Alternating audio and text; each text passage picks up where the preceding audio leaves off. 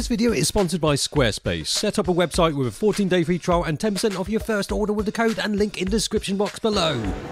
Okay, so here I have got one of my most favourite film cameras ever, but this is actually the first time I'm using it because I just bought one. There's a Nikon F6.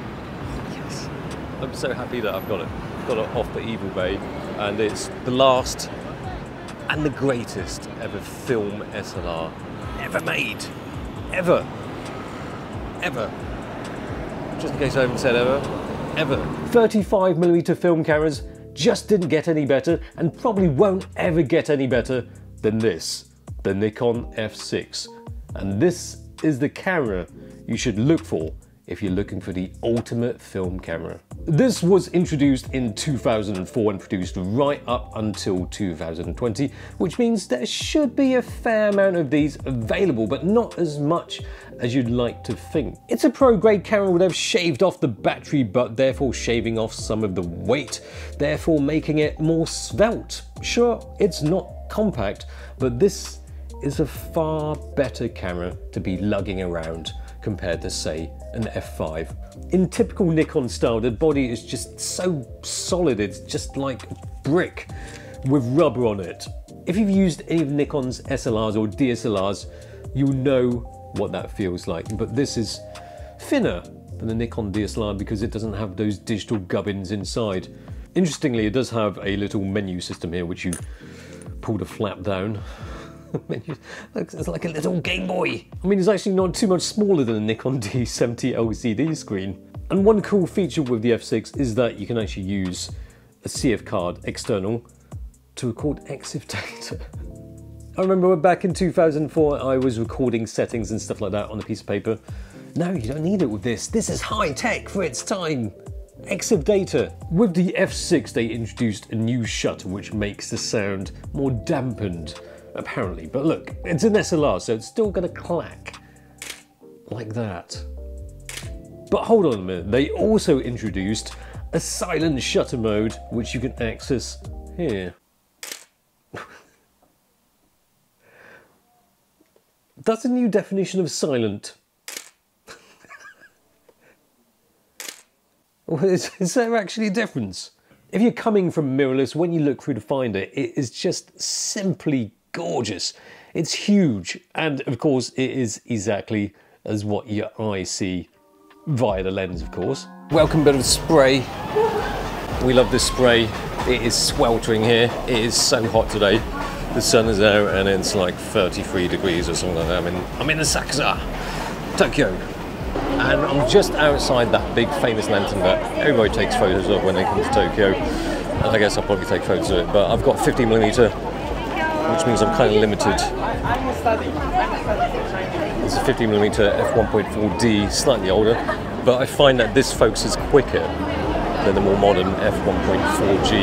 And I think it's a better lens. f1.4G was a bit of a stinker.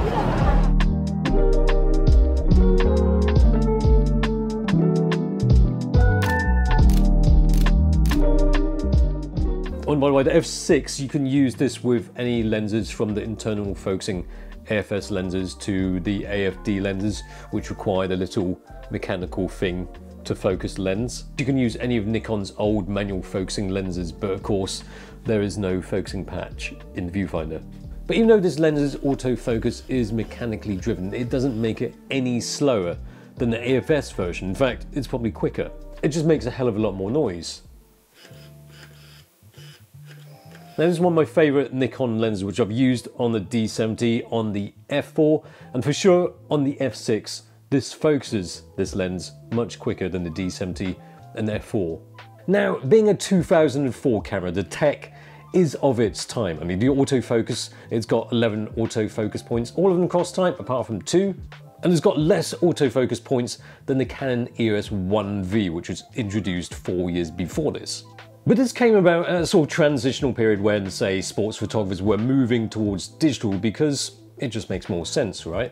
So although 11 autofocus points and 5.5 FPS burst doesn't sound like much by modern day standards, for a film camera, the kind of thing you'll be using this for, it's plenty. When you're so used to shooting with modern digital cameras, it's very easy to take everything for granted. This is still a film camera, but it's just so fast. I mean, the burst rate is not exactly blindingly fast, it's 5.5 FPS or 8 FPS, but still, that's a lot of money spent in a very short amount of time. It's not just the burst rate, it's the way it acquires focus. This is better than any other film camera for focusing. It's the last, the fastest, the bestest. The Canon might have more AF points, but the Nikon is certainly a more sophisticated system. I mean, for a start, you've actually got a D-pad, so you can select the autofocus points. And although 11 autofocus points, at least it will actually track the subject across the frame. But if you are coming from a current digital camera to this, you kind of have to reset your expectations, because it is a 2004 camera, not a 2024 camera. The focus is quick, but not blisteringly quick.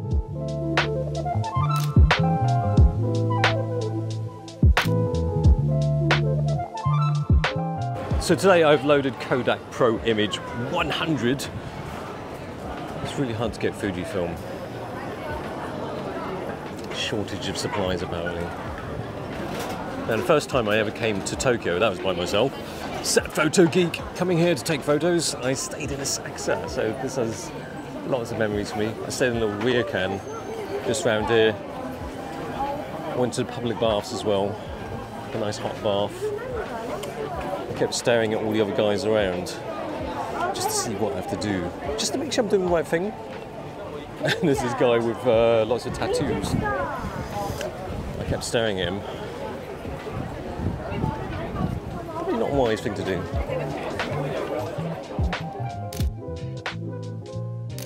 The f6 might not have as many AF points as the EOS 1V, but the metering system in the f6 is far superior.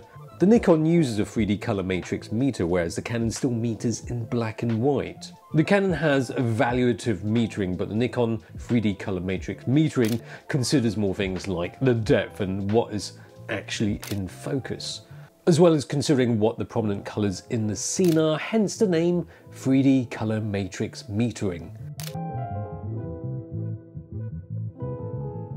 But anyway, if you're looking to buy one of these, they're probably going to set you back around £700 or around $900 for an alright-ish one.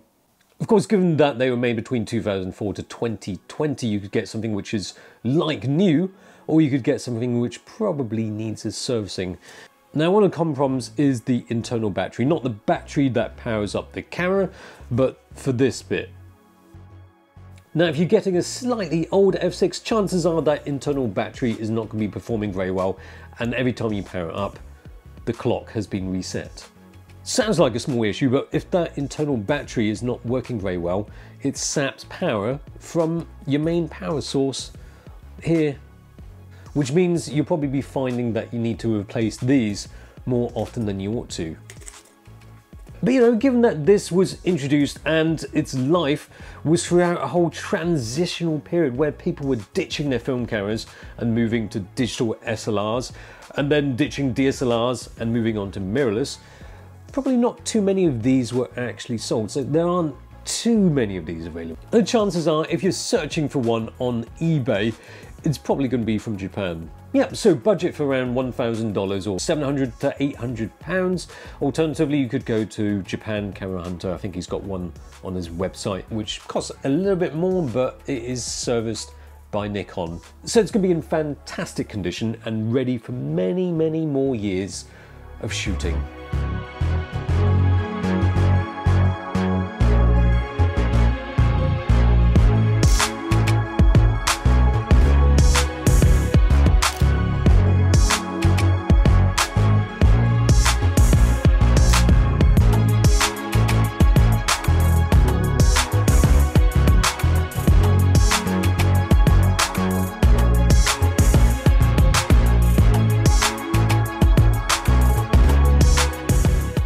This video is sponsored by Squarespace. It's just the best solution for setting up a website or online store quickly and easily because the interface makes it a breeze to do so. Start off with one of their neat looking templates, customize it, shift things around, and that's it. Get going with a 14-day free trial and 10% off your first order. Links in the description down below.